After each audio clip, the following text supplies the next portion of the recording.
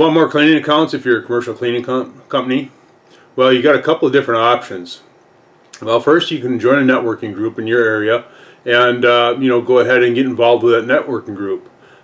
Just do a search. There's plenty in your area, and the whole thing is that we want to build relationships.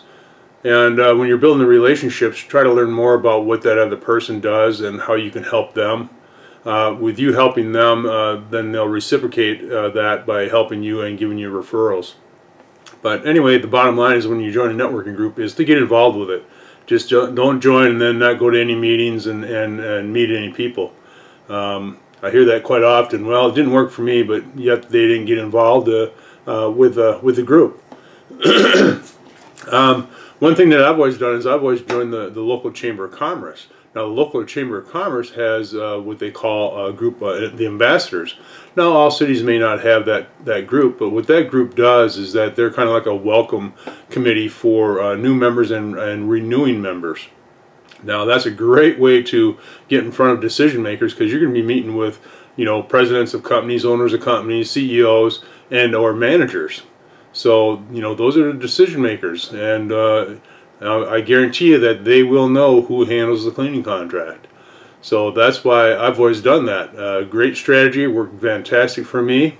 I was able to grow my business 100% for about 5 years there for my second company. So great strategy.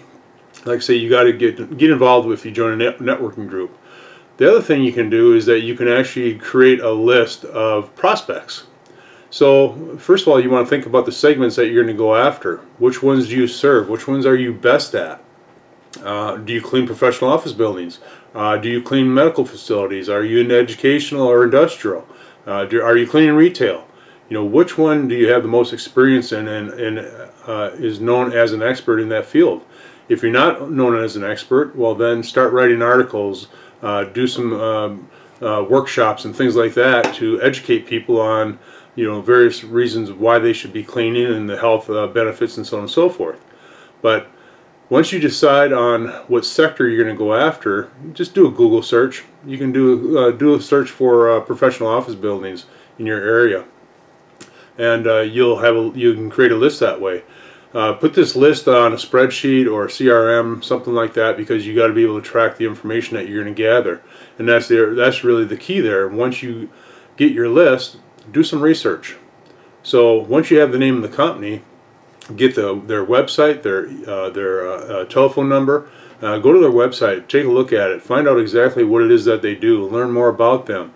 In some of these, the About You page will tell you who's the president or CEO or manager or one of the decision makers. And they all have a Contact Us page, so you'll be able to get a phone number, an address, and be able to contact them. Because that's what we're doing is with our prospect list, we're going to gather information, then we're going to start making phone calls. And with our phone calls, we're going to have probably a pre-written script that we're going to use, so we can try to contact or get the name of the decision maker who handles the cleaning contract.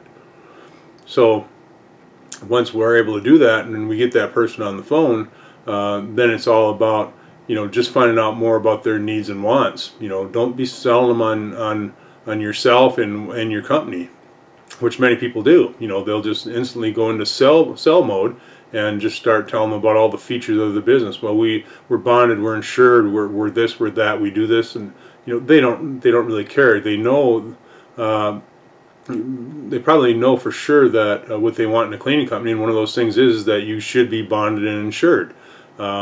Otherwise, they're more than likely not going to hire you. But tell them about how you saved your last 3 clients money on the services that you provided. Tell them how you were able to save them cost on energy. Those are the things they want to hear about. How can you save them time and or money? That's what's important to them. So don't go and try to sell yourself and just talk all about your features. Talk about the benefits of how you help others. So once you have that meeting like that, the face-to-face meeting is really the key, because you want to be able to ask a lot of good questions and be able to do a walkthrough. So in the walkthrough, you're going to walk the facility or the office. and you're going to just let them lead and listen to what they're saying. Don't badmouth the current cleaning company. They already know they got an issue, otherwise you wouldn't be talking to them.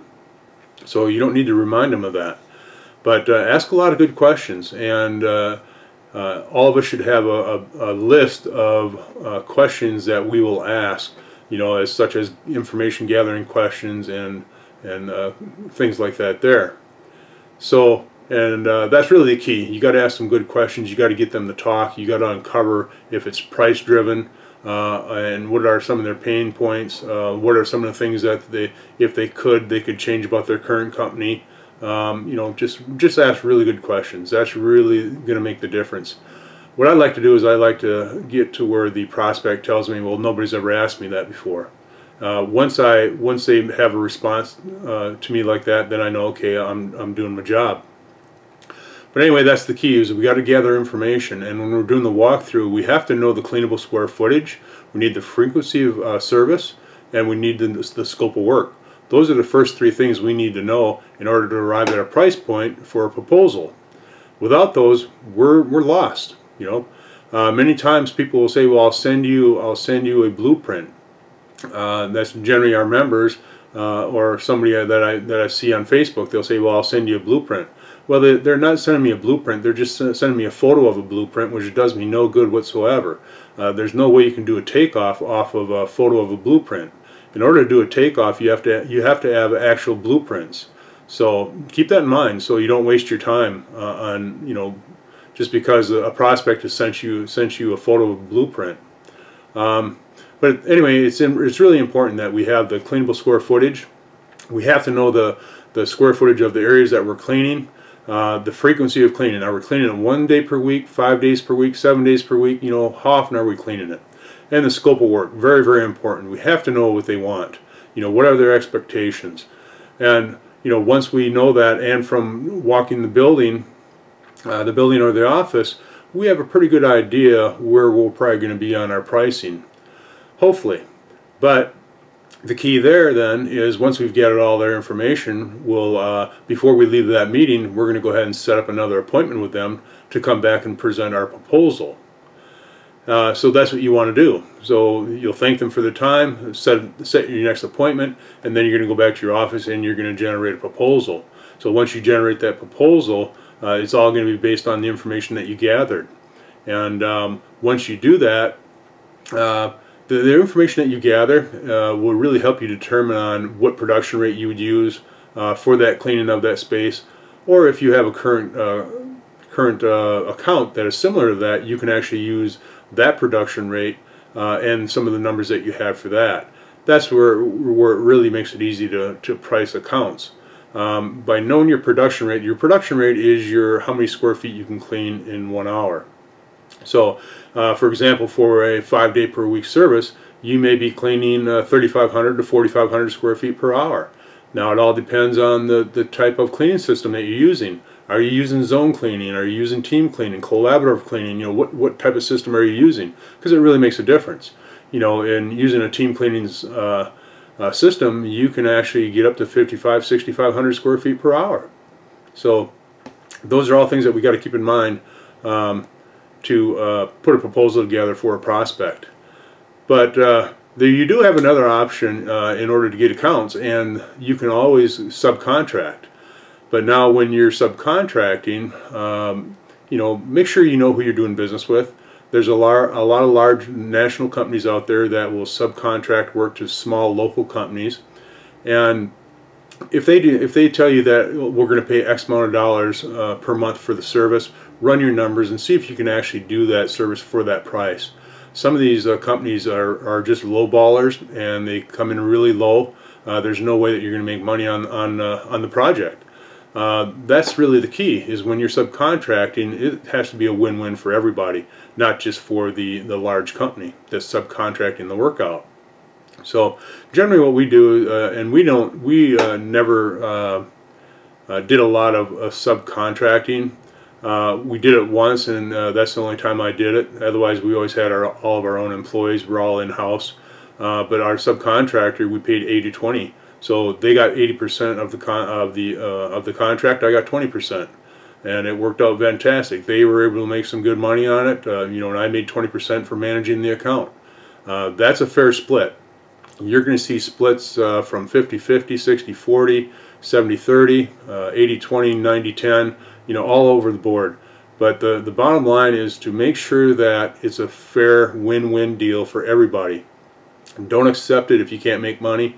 And again, if they come back with a low ball offer, run your numbers and then go and negotiate. Let them know that, well, you know, I can't do it for that price, but I can do it for this price. And see if they put a deal together.